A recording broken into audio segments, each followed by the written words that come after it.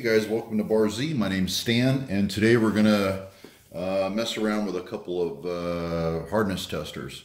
We're gonna start with the softer materials and work our way up to the harder materials.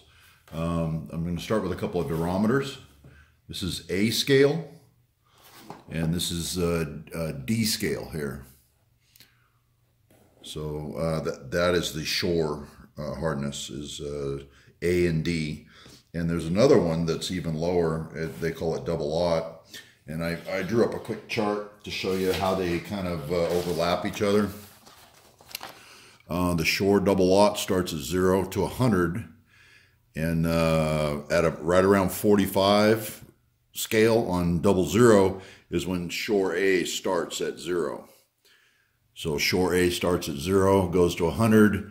And right around between 60 and 65 A scale is when our shore D scale starts, and that starts at 0 and it goes out to 100. So the scales do overlap. So within this range, between 60 and 100, you could call out scale A or D, either one, depending on what your spec is or you know, what the customer is asking for. Now, I've been at a disadvantage for a long time. I've had to rely on my suppliers to tell me what my material is. And there's been a couple of times where I've been off spec. You know, I rely on my plastic supplier to tell me what hardness it is, and my customer's expecting a very specific hardness, and I'm flying blind. I'm delivering parts that aren't meeting their specs. So it was good to get these in here, and I did a few experiments, and I'm going to show you a few interesting things. Let's start with, I got a rubber mat here. Let's show you what a durometer is all about. This is scale A, so this is the soft, or the middle scale, or the softest one that I have. It's a pretty simple gauge. And it's got a little penetrator down here and a flat surface here. And PTC gives you a little thing to check calibration. So this little fellow is going to be anywhere between it's A scale 67 plus or minus 1 point. So we would put the penetrator in right on that little brass disc just till it lines up. And there we're getting 67. So we can check and make sure that our gauge is in fact working properly. And you should probably check that every time you go to use it. And these things got a little tattletale. You can take this red needle and just run it all the way down, as so. And then when you test something, I'm just going to put it on this rubber mat. When you push and hold and release, you know, you can kind of do it blind, and it's going to tattletale where you were. So my read is about 68 or 69 shore hardness A on that rubber mat. All right, and we can check repeatability. We can go to another spot on the mat. Same. Make sure you're sitting firmly. And any little bumps or anything in your material is going to affect your reading, you know. So you just need to kind of interrogate it and move around a little bit. So this is pretty soft material. You know, I can press my thumbnail into this pretty easily. So that's getting a good reading there. And we're pretty much in the median of that scale. Now, if we did it with the shore D, we're going to get a lot lower reading. But we will get a reading. So let's put this away. And grab a D. And we're going to test some Teflon and stuff here in a little bit too. And I'm going to tell you a few things to look out for. All right, so we're going to be here on D scale. Flat spot. So there we're only sitting at about 20, 22, 23 on the D scale. So not real good resolution there, you know. You'd say, well, I think we need to stick with the A scale for doing rubbers and things like that, or rubber mats. If your client is and expecting some kind of report on your overall hardness when you're done. Now, let's talk about how things come out of the extrusion machine. This is a piece of Delrin. Here you can see I've got a rough saw cut. Here I've got a machine finish. But over here is a mill finish. This is where it came out of the extrusion machine. Now this isn't the same with all plastics, but when they come out of the extruder, they've got hard shell. So out here, you're going to get a different reading, which is a very flat, smooth surface, which is easy to read, than you are this fly cut surface here. So you are definitely going to get a different reading straight out of the extruder than you are to after you cut through it. It's very similar to like cold rolled steel. You know, it's got that thin, hard shell. And another thing we need to look out for is out here where you've got saw cuts and you've got a rough surface. That little penetrator can drop down in a valley, or it could sit up on a peak and you wouldn't know it. So you're going to get very inconsistent readings on a surface like this. You need to be on a machined, nice surface. And like I said before, don't ever rely on the extruded surface, because that does affect it. On some plastics, Teflon, not so much, but the harder plastics, they've got a really hard shell on them until you break through that and start machining it. The softness actually comes down. Well, we can take a reading. We're going to use a D on this because Delrin is a very hard plastic. And I'll actually be able to demonstrate, I think, that saw cut, how it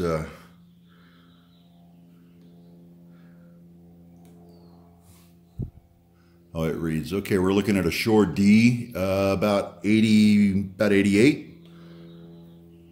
Over here again, take a couple different readings in a couple different places.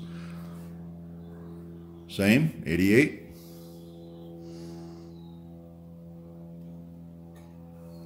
Same, 88. Let's go over to that saw cut surface. This is that nasty saw cut, and see how inconsistent our readings get here, or if they get inconsistent. Okay, 84.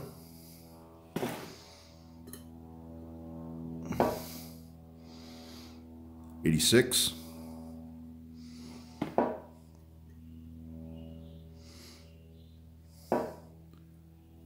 86. So not as repeatable, and you need to make sure your surface is, there's an 85. So you need to make sure your surface is flat and clean with no upstickers and no valleys for this, for that little penetrator to drop down in. That would give you some bad readings. Yeah, I'm getting 90 there. Whoops. Just a shade over 90 out here on where it came off of the mill surface, you know, where it came out of the extrusion machine. So harder, I would believe, my machine finish, and then a saw cut finish is never any good. That's Delrin. Let's find us a little block of, this is a UHMW, which is kind of almost like a urethane. And that's pretty soft. Well, let me reset my tattletale here. I'm on a machine surface. Yeah, we're down about 68, 69 right there.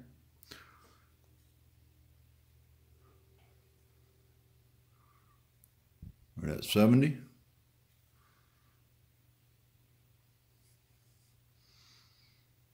$69.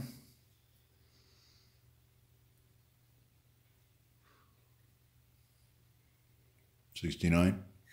Okay, so that's pretty repeatable there. But then if we move over to, this looks like a bandsawed cut here. Yeah, it's pretty smooth, but I don't think our results are going to be as repeatable. And we turn our tattletale down here. We're on that bandsaw cut. 68. It's a pretty smooth cut. 68.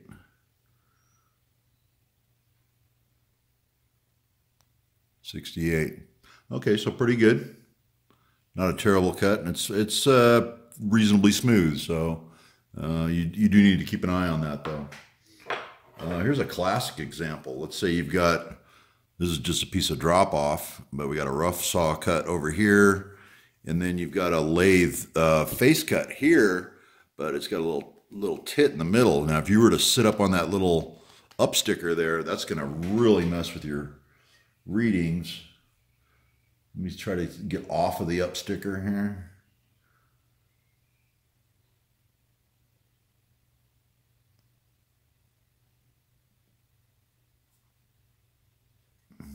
Okay, so I'm showing about 64. But now let me just hit that up sticker. There you have it there, 56. So that's not much of a tit on there. You know, it's just got a little tiny tit in the middle, but that'll screw up your readings. And just for the heck of it, we'll measure that saw cut there. But I can tell you right now, it's going to be way off. Yeah, 60, 50. It's all over the map. 60. So make sure you're doing it on a flat surface. Teflon. There's a piece of Teflon. Saw cut here. Extruded finish here. There's a face cut here. You know, and we can do this with we can try it with a D scale. See how it does. Teflon's actually pretty soft.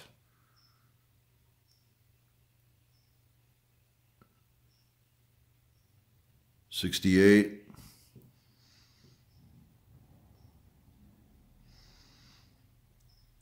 $68. And let's try the mill surface. And to do this, you need to make sure your round is very smooth and doesn't have any up stickers. And use your tattletale and just let that roll across. And it will tattletale the highest number you get. And there it is, 65, about 67 on the outer skin.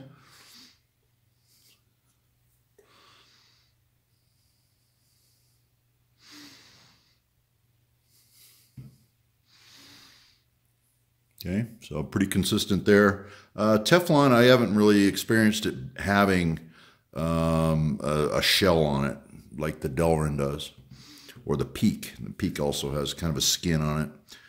Rough bandsaw cut, just for the heck of it. 60, see, don't trust them. Do it again down here. 60. Our other readings were 68. So don't ever trust a raw cut to get a hardness reading. All right. I guess that's about it for the plastics. But those are your two durometer scales, or your Shore scales. And like I say, I work. Some of you guys know I do work for the local laboratories, and they do specify a Shore hardness in all their parts. And I've come to find out, if I rely on my plastic supplier, I can't rely on my plastic supplier. So, but now what I can do is I can actually send something back. If something comes in and I test it and it's not making the hardness that they specified, I can just send it back. Okay, next up is another PTC instrument. This is a model 316. Now we're getting into the steel hardness testers, and I'm going to talk about the best way to use these, and how to get repeatable results. And you know, and this is a portable unit. I mean, this thing replaces pretty much those big benchtop models. If you don't have the benchtop space, this thing is awesome. You know, it just fits in the drawer of your toolbox, and it's pretty good. I need to put batteries in it.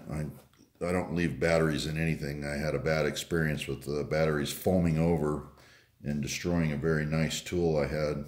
So let me get batteries in this thing, and I'll show you what this thing is all about. This is the actual reader. And this is your penetrator right here, which is basically a snap punch. But let me battery this thing up and we'll go over it a little bit. Okay, well we got batteries in this thing, and basically they're just using a little mag light as a light source. And when you turn the body of it, we get our light comes on down there at the bottom. So that's your light source for taking your readings. And you just twist the body again and that turns your light source back off. And then we've got a snap punch here, but instead of having a sharp point, it's actually got a carbide ball. And this is a calibrated punch. You know, this is more of a calibration tool and more of a defined tool than this is. This is simply the reader. So what you'd do is you'd come down on your test subject and just snap it. And you can see I've got a little tiny divot. Tip the camera down. Burp. There, you're focused on it. Okay, we've got the reticle and the microscope set up and the light source right over that little divot we just made in the table. And now all we do is look through the lens straight down. And this gives us a when you look at this, I have no way of showing you what I'm looking at. But this is just a mild steel bench top, and this thing is soft as heck. But what you're doing is you're measuring that actual dish. You can see it looks like a salad bowl, essentially down there on the table. And it's not a heck of a lot, but when you look through the microscope and down through the measuring reticle, that thing's massive. And it's got a very defined dish, and you measure from the outside of the dish to the outside of the dish across the lines in the reticle, and that's directly relative to hardness. The harder the material is, the smaller the dish is going to be. So this is a pretty accurate way to confidently measure the hardness. I love this thing. It can be used on anywhere in the shop, as long as you're down on a hard surface and can punch your material accurately. Just make 2 or 3 punch marks in your test subject and read all 3 of them and get your average. My read is usually within a couple points, so I quote 58 to 60 or 60 to 62 or something like that. They do give you a test block right here. And you can see, every once in a while you can spot check it. You can see I've got some punch marks in there and taking some readings. This block is 50.9 Rockwell C, and it's a calibrated block, and that comes in the kit, and that's how you verify your readings and essentially train your eye. When you first start looking at these things, you need to train your eye what you're looking at. And it is subject to interpretation. You're not getting a direct gauge reading. You are interpreting the gauge every time. So make your punch marks in your test block and train your eye to see that 50.9. And then do your test subject and take your reading from there. So that test block or that calibrated block helps you kind of train up on using it. And this is a rebranded by Ralmike's Toolorama, but it is a PTC unit. And I actually went over and visited PTC, and they fixed this thing up for me. When it came to me, it wasn't working. But this is actually direct reading, and as you can see, it is PTC. And this one uses an actual diamond on the end. It's got a very sharp diamond. And this one goes in either a drill press or you can put it in a mill, in a collet or in a chuck or something like that. The thing about this is this collar here. See, it takes a differential reading between this collar right here and the actual diamond point to get a gauge reading. Now, if this thing is coming down skewed, very slightly, if it's coming down skewed, it's going to affect your readings. So make sure you're table and everything are very perpendicular to your quill when you're using it. If you're going to use it on a drill press, you know, a mill, I wouldn't be too worried as long as your head is trammed properly. Don't expect this to come down on a test block at some kind of angle. Even the slightest angle is going to affect it, you know, a couple of points. You have to get it set up properly to get readings you can trust. Actually, let's go set it up on the mill and we'll take a couple of readings. We've got 2 test blocks here. This one's 49 Rockwell C. Yeah, this one's pretty darn hard over here. This one's 62 RC. So we got 2 test blocks in here, so we can measure here and here. And you just simply set your scale by turning your dial here when you've come down on your part. You come down until you make full contact on that little ring right there. So let's go throw it on the mill and play with it. Okay, so we've got our test meter mounted in the mill. I'm using the mill vise as a working surface, and I've got a 49 test block here. And I'm just gonna, I've stoned off the top of my mill vise, and I've got all the axes tight, and we're just gonna come down and you just push till it stops. And then what I'm looking for is 49, so I'm just gonna turn my dial till I get my 49, as so. And then we're gonna come maybe over here. You never want to do 2 readings right next to each other. Okay, so we repeat. I'm pretty happy there. And just come down until you hit that little collar. And there you're like 48, so we're within a point. I'm going to, just to show you how critical perpendicularity is, I'm just going to take a piece of paper and slip it in under one side of the test block and take a reading again. 42. All right. So if you're out of perpendicularity with the tool, there's a 44. If you're out of perpendicularity with the tool, it's definitely going to cause, going to make a difference in your readings. So you need to be very square and very perpendicular to what you're reading against. And here we should be back to our, back to our 49. All right.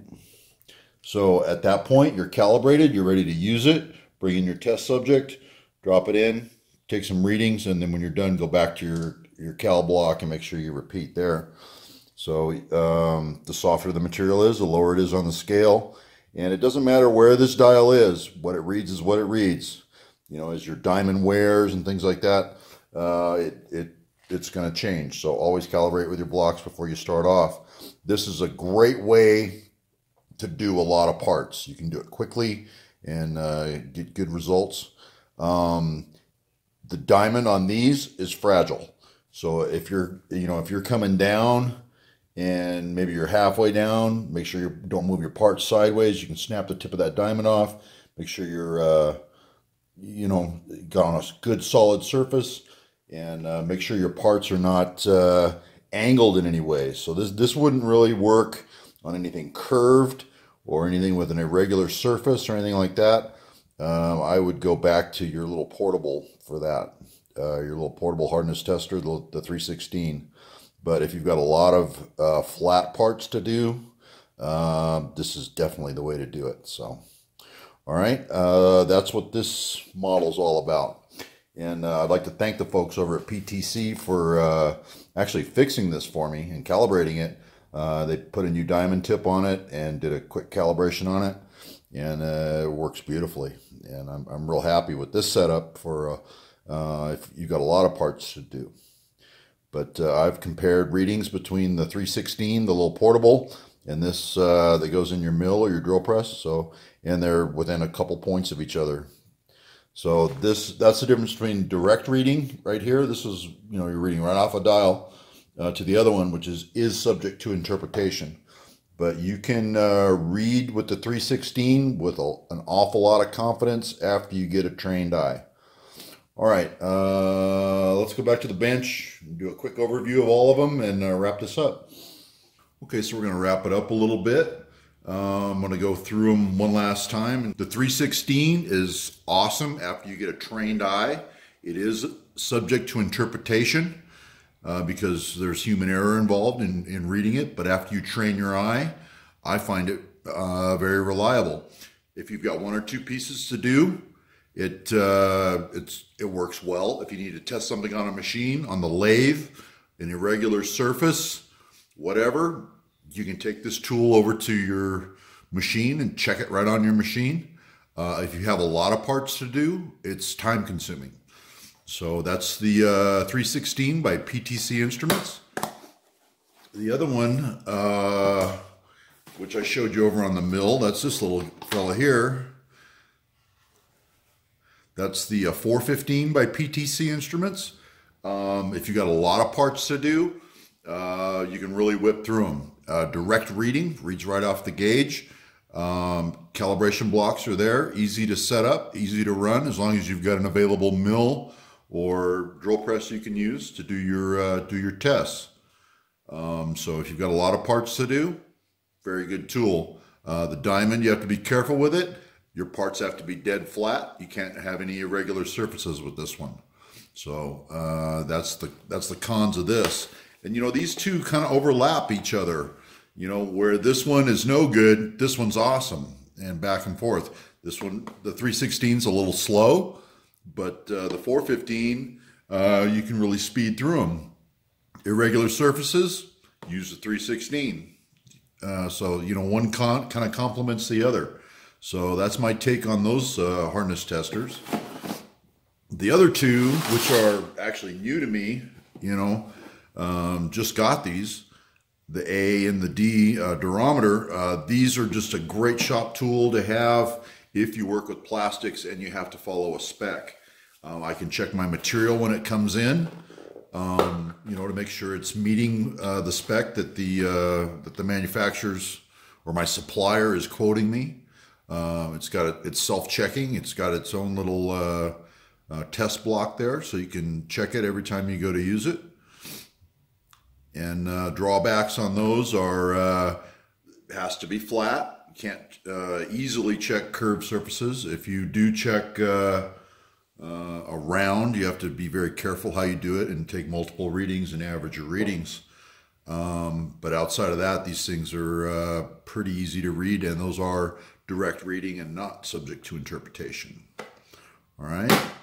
So I'd like to thank the folks over at PTC Instruments for repairing my old one and keeping my 316 in tip-top shape. If you want to go check them out, go check out ptc1.com. All right, guys, I hope you enjoyed this, and we'll catch you on the next one. Thanks for watching.